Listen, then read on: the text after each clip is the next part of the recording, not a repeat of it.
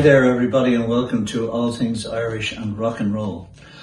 My name is Benny White and together with Brendan Finglas we have been bringing you some interviews with some great Irish artists, people who have been there from the very beginning, people who paved the way for all of the great Irish bands that are around today.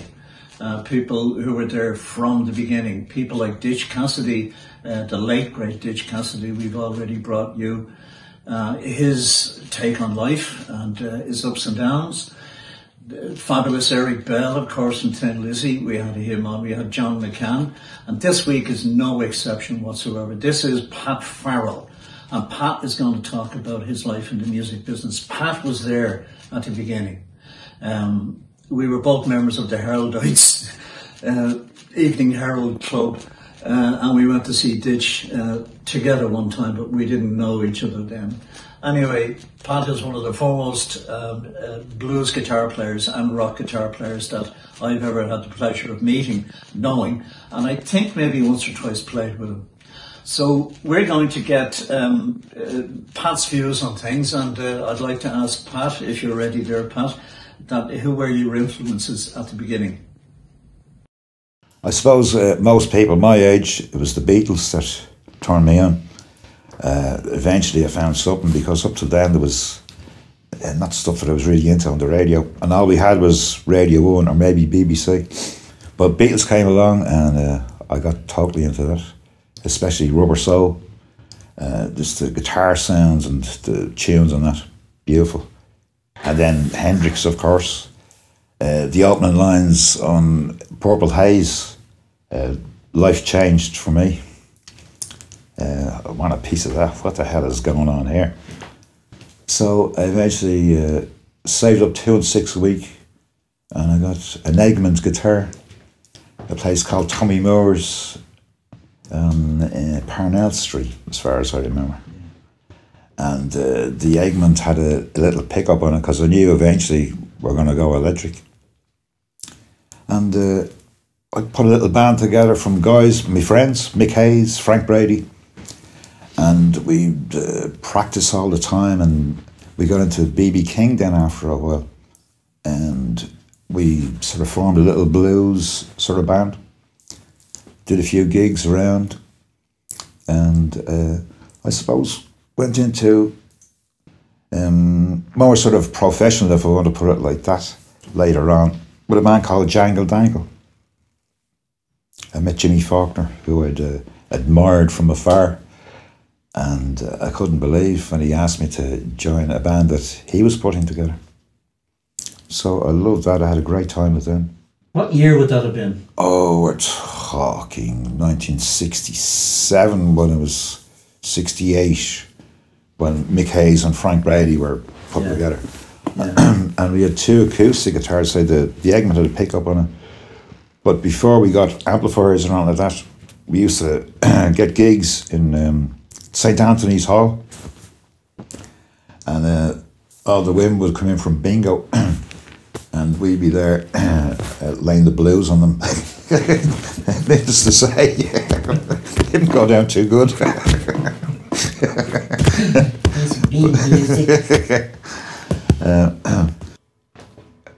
Went to a lot of gigs to see bands like Skid Row, the Sugar Shack. I remember bands coming down from the Methods came down from the north. And we saw them in the Go-Go, Club of Go-Go. So there was a 5 Club, 72 Club, Club of Go-Go, and I think it was Arthur's. And that's where I would see bands live. Later on, I was to join a band called Mousetrap. They were more sort of a pop band. But it gave me a good insight how things work and how things happen. And I remember the only tune I used to enjoy playing with them was Black Knight with Deep Purple. That was a great old riff on that, so I enjoyed that. But as I say, it gave me a good experience of, getting into a band and how things work and how things happen and all that. So that was all good. But I always wanted the Sugar Shack were a favourite band of mine. I loved the way they played. Dermot Woodfull was the lead guitar player. And I used to really annoy him. I could be there in front of his guitar every night. And at the break, I'd be asking, what practice do you use? What strings do you use? What amp do you use? What do you do there? How do you do this? How do you do that? And he was trying to go down and talk to his girlfriend, but I was having none of that. This was too important. What do you remember about, Ditch Cassidy, for instance? What do you remember about Ditch, and have you ever met him? Ditch was an institution. I was a member of the Heraldites Club, Uncle Bill, and they used to put on these events. And one of the events was in the SFX, and I think there was a couple of show bands on. I think BP Fallon was actually on. And then who comes on? The King Bees. And they knocked the socks off me. Little did I know that it was Ditch Cassidy, lead singer, who later on became a close friend and played with him on numerous occasions. And as I say, Ditch is an institution and a great soul, man. That's about it with Ditch, yeah. The Brush, I went to see Skid Row, I don't know how many times. We actually used to arrive early at some gigs just to hear them sound checking and stuff like that. And I remember they were playing in Liberty Hall and they were finished sound checking and Gary just kept playing and I could see him just honing his sound and his technique. And it was just wonderful, and I knew where he was coming from. He's listening to all the same things I'm listening to, you know. And to see him honing into it, it was beautiful. It was probably one of the best times I heard him play. He had a white Telecaster and a 50-watt Marshall amp, and he used to knock this incredible sound out of it. Skid Row, Brush later on, when I was playing with Jangle Dangle, as you know, that Skid Row broke up. And the Brush asked me to join. At that stage, I just knew there's no way I'm going to be able to fill Gary's shoes. So I declined. But later on, I was to join the Brush for, I think, a 1 year period and about a year and a half. And a wonderful man. I love him to pieces. He became a mentor and did some really nice things for myself and my Uncle Morris. He looked after my Uncle Morris great. And I still saw him a few weeks ago in town. I can't remember the name of the club. But he was playing all the old Skid Row tunes with his son Jude and Grant Nicholas. And it was one of his playing still brilliant, you know. And we keep in touch all the time. Very fond of that man. It's a band called Sundown that I formed with my good friend Declan McNeilis. As I was saying earlier, we had a little band with Mick Hayes and Frank Brady. Frank Brady went off he got more into the folk sort of music. So Declan came in and he was an excellent bass player even in those days. So we formed a band called Sundown with James Delaney and John McCann. And Smiley was actually the manager. I used to play in Morans a lot, and we do gigs in Draw, Kilkenny, Cork, that kind of stuff. And that lasted a few years before I met up with Jimmy again, and he told me that he had met Red Peters, and that Red Peters was willing, he sort of wanted to come into an electric band. Because the first time I'd seen Red Peters was down in Slattery's, down the basement, when they had the Irish Blues Appreciation Society. We weren't drinking in those days, we were drinking Club Orange or whatever it was. And Larry Roddy would have reel-to-reel tapes and he'd be talking about Sun House and give a bit of a lecture on it and play some tracks. And then he said, we're going to have some live music. And this voice, Red was sitting on the stairs, and this voice, I didn't know what was after happening to me, you know. It was like, the shivers down the backbone, all that sort of stuff happened. I couldn't believe Red's voice. And for years I was afraid to go near him, like, this man must be from another planet. Anyways, Jimmy met him, and he was, he'd like to join an electric band. So we followed again with Declan McNeilis, Jimmy Faulkner, Fran Breen, Red, obviously, and myself. We called the Floating Dublin Blues Band, Red Peter's Floating Dublin Blues Band. And we played in the meeting place every Sunday. And it went on for years and years and years. And I just loved my time with Red. Red would teach you things, but not in a way of written down, or it was just his feel, his whole approach to music and his way of doing it. I loved playing with Jimmy. We'd have these twin line guitar things going on, and we weren't just a band. Like we used to hang out. Like we were sort of a gang more than a band, and had wonderful times with Red. Unfortunately, Red's no longer with us. Nor Jimmy, nor Declan. It's sometimes I look at the photograph and it's a bit. There's only Fran Breen and myself left from that lineup. But I had wonderful times playing with. And there's some recordings of that period of time. We had a live recording out in the Porty Kitchen, I think.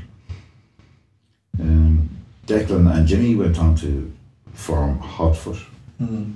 Unfortunately, Declan was killed down in Limerick after a gig. Very sad circumstances.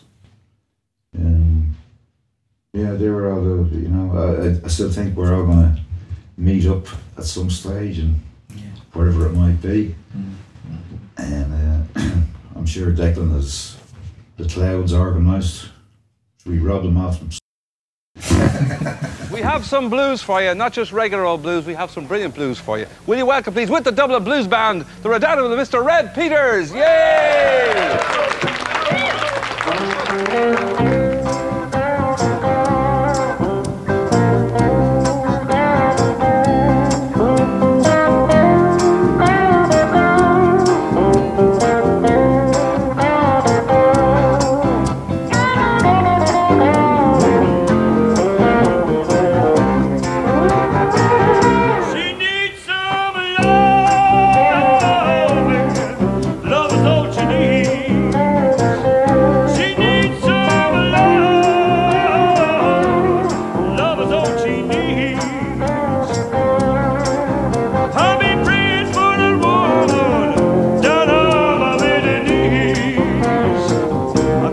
Take her downtown, buy that woman some love. Gonna take her downtown, buy that woman some love. Yes, all the kissing and the hugging and the screaming will do no good. She needs some love. Love is all she needs.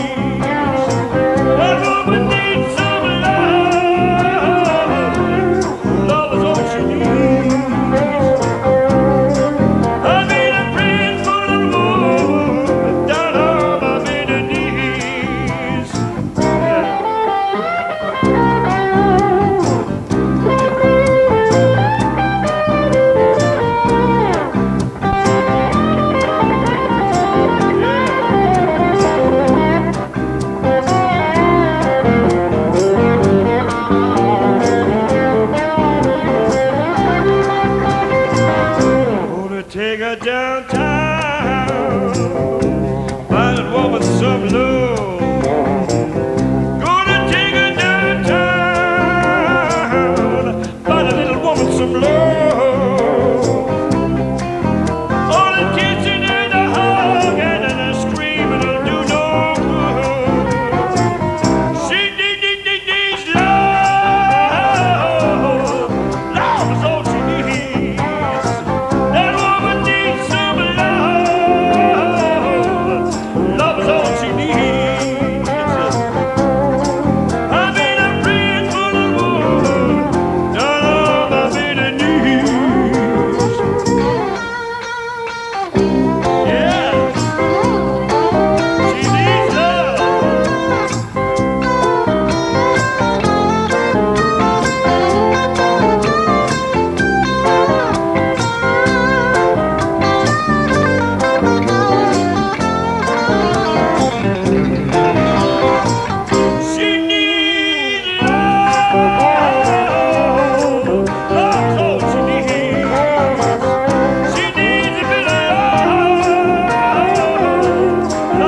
what she needs.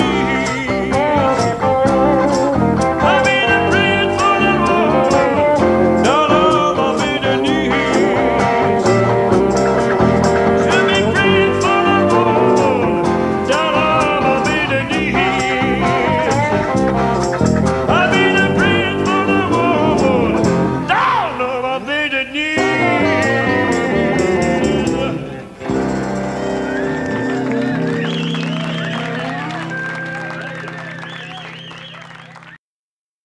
Later on in life, Philip Donnelly was playing with the Plattermen, and the Plattermen were coming to an end, but it was also pre-planned that Rob Strong was going to start the Rob Strong Band, and again I was invited to join that, and I was delighted to. Philip got a gig with Donovan. For the last 2 months, he was gone from the Plattermen, and I stood in for Philip. And then the first Rob Strong Band evolved, and I spent a good while with Rob. And again, another education, the man's bass playing and that voice that he had, and lots of original tunes, very funky, you know, and I loved that.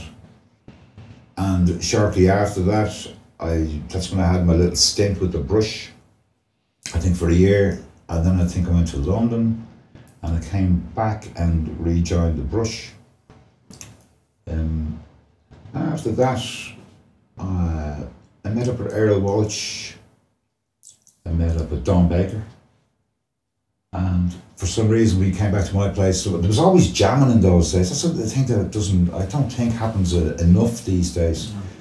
In those days, everywhere there was always a pad man, and people would arrive back, and the guitars just automatically came out, and people would jam there all night. And this is where you'd pick up loads of stuff, and people would be bringing you into directions that you never really went before. And it's a great learning curve. And I was lucky enough to play with all these wonderful, brilliant musicians, you know. Loved it. So a certain period, we're having some jam, and it was either Don or Earl. Hey, this is not bad, you know. Why don't we just form a band just for a Sunday afternoon thing. So we drafted in Tommy Moore and Fran Breen again. So it was Earl, Don, Tommy, who did I mention? Fran, and myself, and we called it The Business. And we started in Slattery's in 1981, and we were really enjoying it, but there wasn't many there. But later on in life, I've met about 1,000 people that said they were there.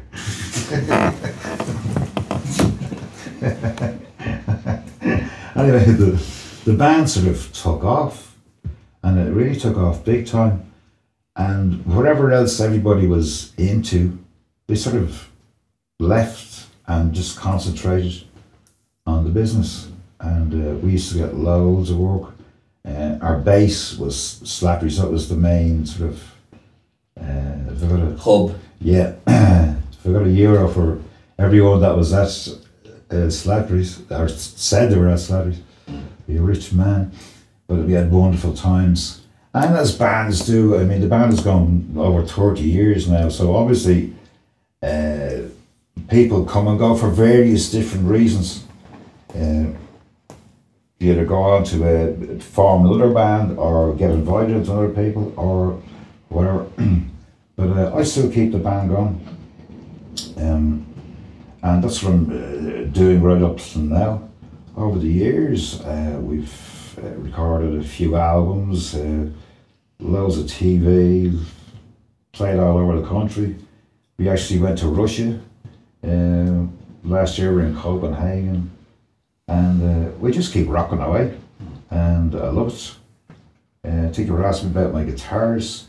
In 1978, the Brush had this guitar made by Derek Nelson that I really liked. So I went out to Derek, and after a few conversations, I asked him, will he build me a guitar? So I just sort of asked him what shape, and I didn't want any fancy doodads on it. I wanted a plain piece of wood. And that's the way he built it. And he came around for about a month. Just if you want to, change something or alter something. And a wonderful guy. And I still use that guitar to him today. Plus I got presents of a 335 nice. that I still use as well for the more quieter type of gigs. So yeah, we do sort of, what would you say, ambience music sometimes, jazzy, bluesy kind of stuff. That's another aspect to the music, and I love doing that as well. Throughout my life, the main ingredient and the most important kind of music I was into is the blues. And sometimes I can't even stand the word of blues because people have different interpretations of what it is. And for the non-initiated, they think, I woke up this morning, baby left me, and I can't stand that. It drives me mad. Because the blues is a big picture. And we came across B.B. King. I suppose it was through when we got interested in Hendrix. Hendrix also led us into bands that were happening in London. There was the blues boom, and we got really involved with that. John Mayall's Blues Breakers, especially the Beano album, when Clapton was playing. I think when Clapton was playing at his best.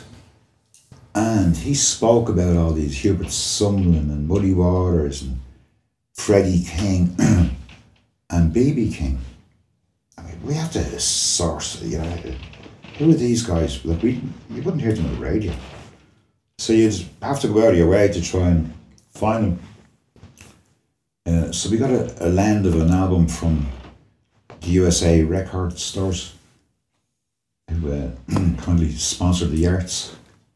And it was the R&B soul of B.B. King, corny title, but the music on it was just, when I got it, it just never came off the turntable.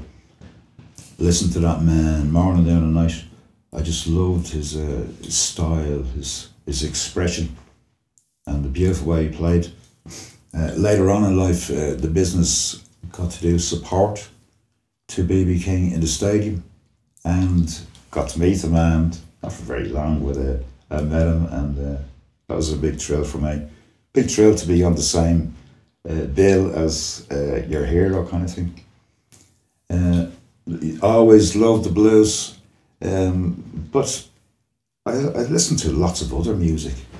I love Mozart. I love the prog rock, the Wishbone Ash, those kind of bands I love.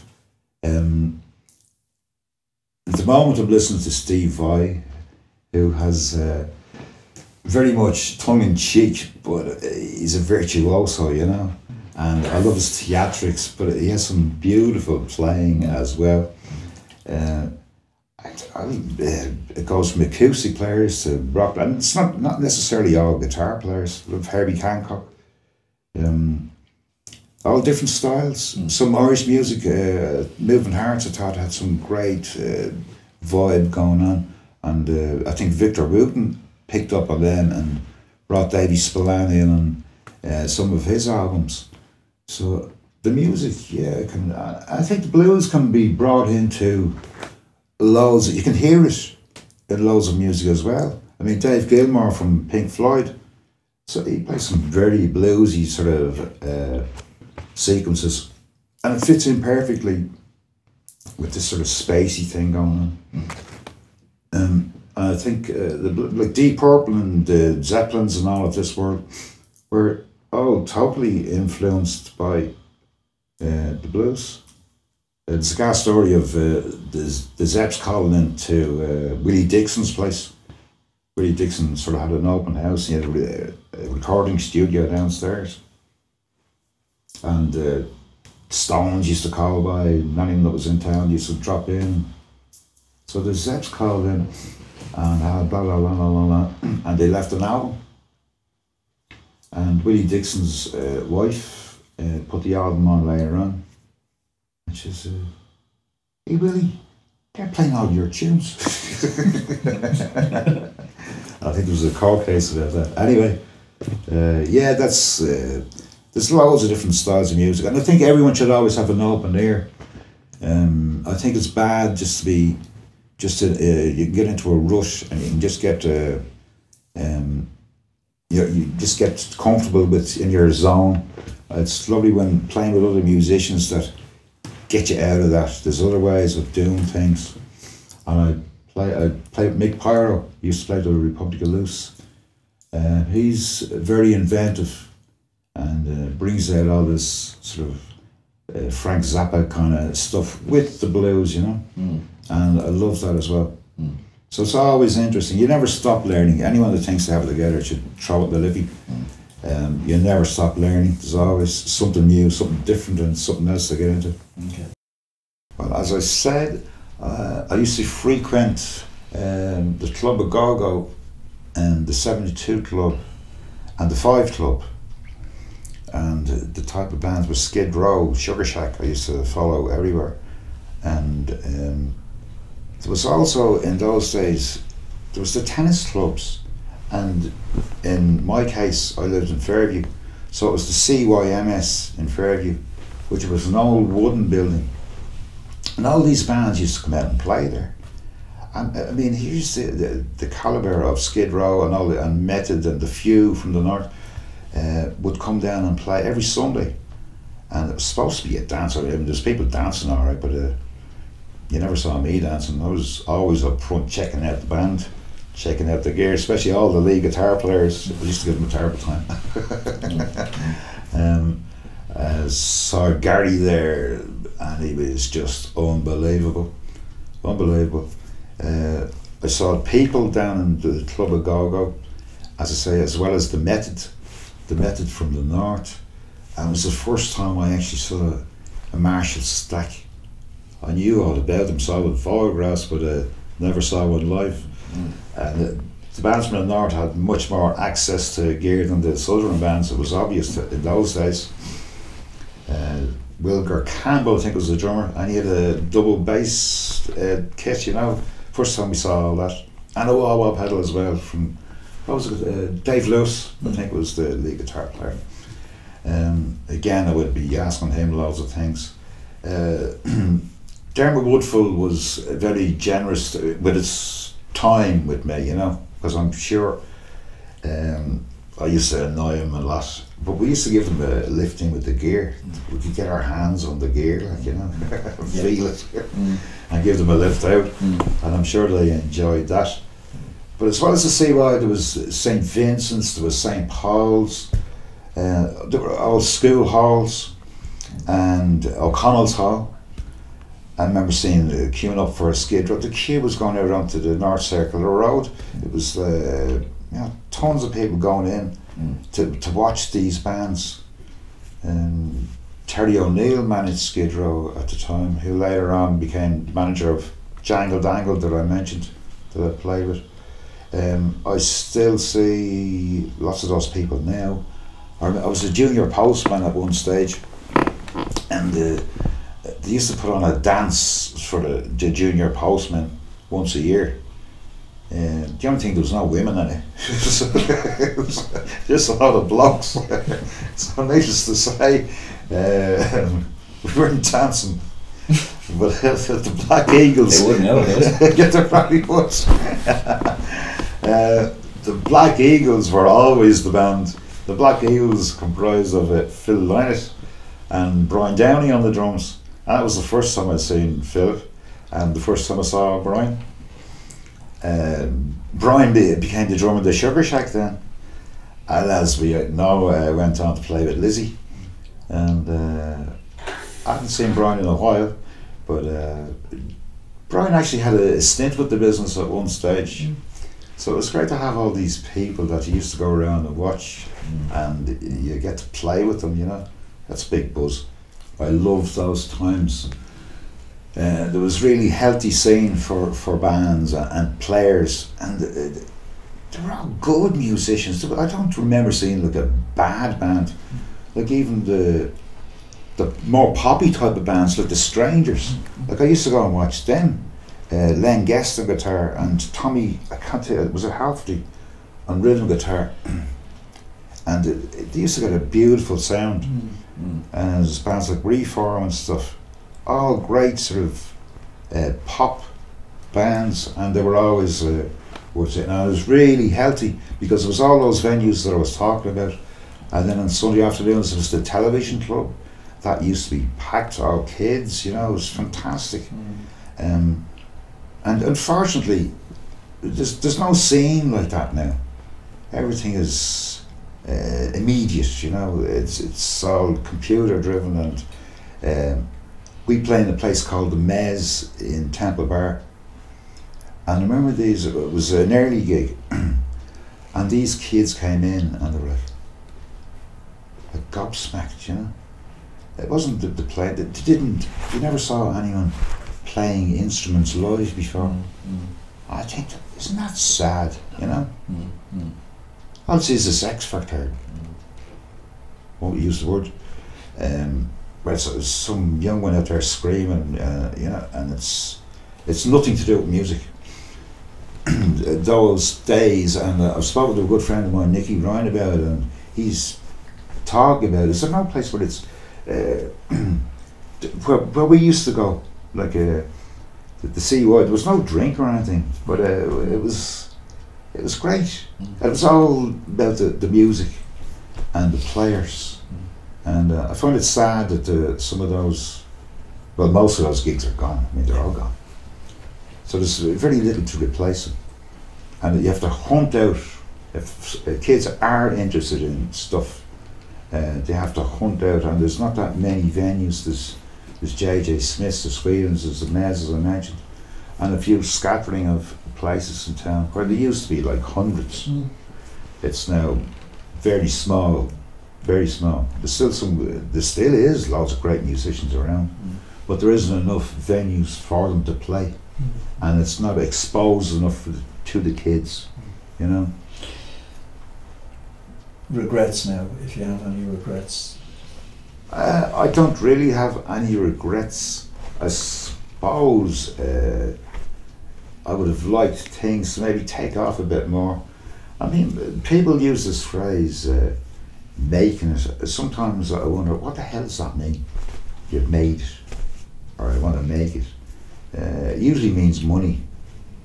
I think that's what they mean, or fame, or stardom. I was never money driven, or never had that I want to be famous sort of thing going on. I got into it because I loved the music, and I still do. And that making a thing, I don't know, what does it mean? I've had a good life as regards all that. I love the musicians, and I'm privileged to have played with some of the finest players. And I have no regrets whatsoever about any of that. I would have liked, and I suppose maybe got a bit more exposed, maybe a bit more reward for what you were doing, if that's the right word. But I've all in all, I've loved it. I remember jamming down in Brendan Finglas's place, and we had a wonderful night. And that's nearly what it's all about. You have these nights of music, and they stay with you for life. You don't get lots of money. Make lots of new friends, female friends, which is nice. No.